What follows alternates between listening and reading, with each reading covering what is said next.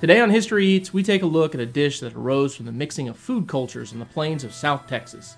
While Tex-Mex cooking is incredibly popular today in everything from fancy restaurants to fast food joints, you can really say it was popularized in San Antonio with a single dish.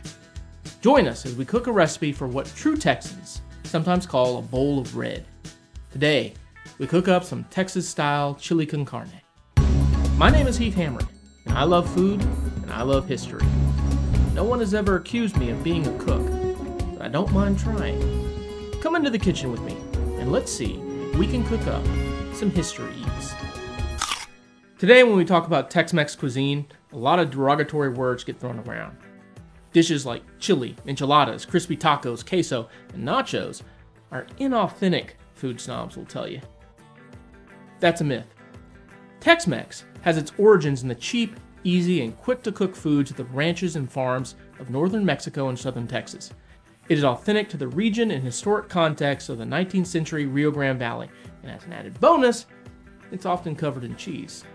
The king of Tex-Mex is chili con carne, basically a stew of chili peppers and beef. It's the official state dish of Texas, and according to a 1977 Texas law, to be real chili, the dish has to be made by a Texan. Don't even ask where the beans are in Texas chili. That's sacrilege. That's like using barbecue sauce in a Central Texas brisket. At the turn of the century, San Antonio was a bustling town linked by railroad to a growing nation. Street vendors started selling the familiar ranch food to passers-by from carts, because again, it was easy, cheap, and quick. Basically, the San Antonio chili queens were the first real purveyors of fast food. Move aside, hamburgers. Chili is the original fast food champion. Today we're going to be making a recipe for chili from the mind of an early Texas chili con carne expert, Frank Tolbert. We could make this with chilies or with chili powder. For the sake of ease, we'll use the powder. In fact, it was the invention of chili powder, more than anything, that helped spread Tex-Mex cuisine to a wider audience in South Texas. Start by browning a pound or so of beef chunks in a skillet of vegetable oil. Notice that I said chunks, not ground beef.